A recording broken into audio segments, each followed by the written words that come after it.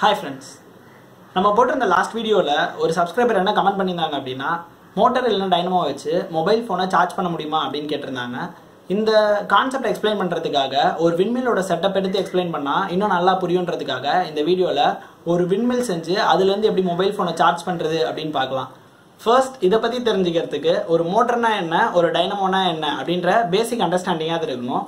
ஒரு மோட்டார் அப்படின்றது ஒரு எலக்ட்ரிக்கல் எனர்ஜியா மெக்கானிக்கல் எனர்ஜியா கன்வெர்ட் பண்ணுச்சு அப்படின்னா அதுதான் வந்து மோட்டார் அப்படின்னு சொல்லுவாங்க. அதே இதுவே ஒரு மெக்கானிக்கல் எனர்ஜி எலக்ட்ரிக்கல் எனர்ஜியா கன்வெர்ட் பண்ணா அதுதான் வந்துட்டு டைனமோ அப்படி இல்லைன்னா ஜென்ரேட்டர் அப்படின்னு சொல்லுவாங்க.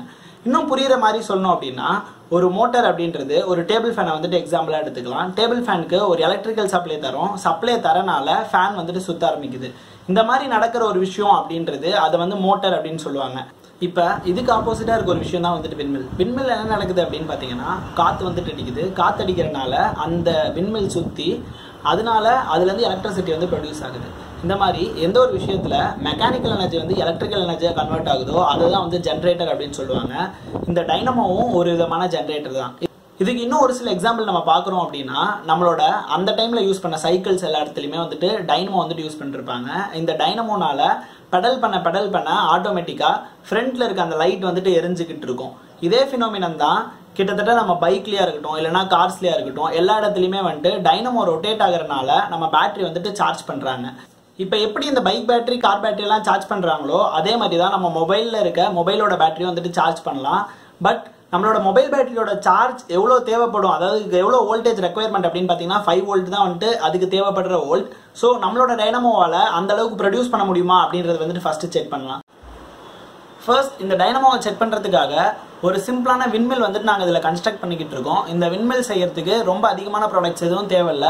கொஞ்சம் பிவிசி பைப், அதுக்கப்புறம் ஒரு வின் பிளேட், அதுக்கப்புறம் அந்த டைனமோ இருந்தா போதும் நம்மளால ஈஸியா செஞ்சிட முடியும். இதை செஞ்சுட்டு நம்ம இதுல இருந்து எப்படி மொபைல் சார்ஜரை ரெடி பண்ண முடியும் அப்படின்றத வந்து பார்க்கலாம்.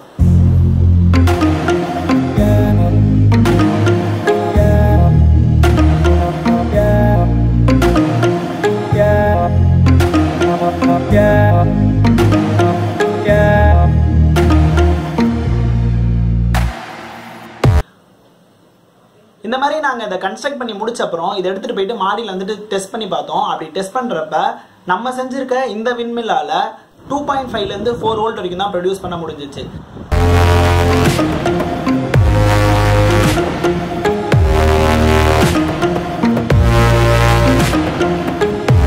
ஸோ இதே கண்டிஷன்ஸை வந்துட்டு நம்ம மாடியில் வச்சு நாங்கள் அதுக்கப்புறம் கண்டினியூ பண்ணாமல் கீழே ஒரு டேபிள் ஃபேனை வச்சு நாங்கள் தனியாக டெஸ்ட் பண்ணி பார்த்தோம். இப்போ நம்ம மல்டிமீட்டரில் வந்துட்டு ஒரு டேபிள் ஃபேனை வச்சு செட் பண்ணி பார்க்குறோம். மேலே வந்துட்டு என்னதான் ஒரு 2.5 ல இருந்து 4 வோல்ட்டுக்குள்ள ஃப்ளக்சுவேட் ஆகி வந்தாலும் இப்போ நம்ம டேபிள் ஃபேன் வைக்கிறப்ப ஒரு கான்ஸ்டன்ட் ஸ்பீட் வைக்கிறப்ப ஒரு 4 வோல்ட் அப்படின்றது கான்ஸ்டன்டா கிடைக்குது.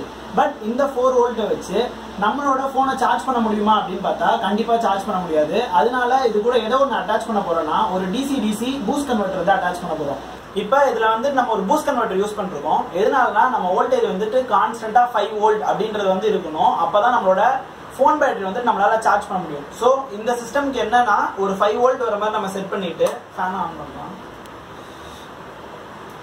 இதை யூஸ் பண்ணி 5 வோல்ட் வர மாதிரி கான்ஸ்டன்டா செட் பண்ணிட்டேன். மொபைல் போனை சார்ஜ் பண்ற இந்த கனெக்டரை பூஸ்ட் கன்வெர்ட்டரோட அவுட்புட்ல கனெக்ட் பண்ணிட்டு அதுக்கப்புறம் மொபைல் போனை சார்ஜ் பண்ணலாம்.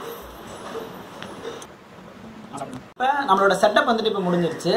இதை வந்துட்டு நம்மளோட மொபைல் கூட கனெக்ட் பண்ணி சார்ஜ் ஏறுதா இல்லையா அப்படின்றத செக் பண்ணலாம்.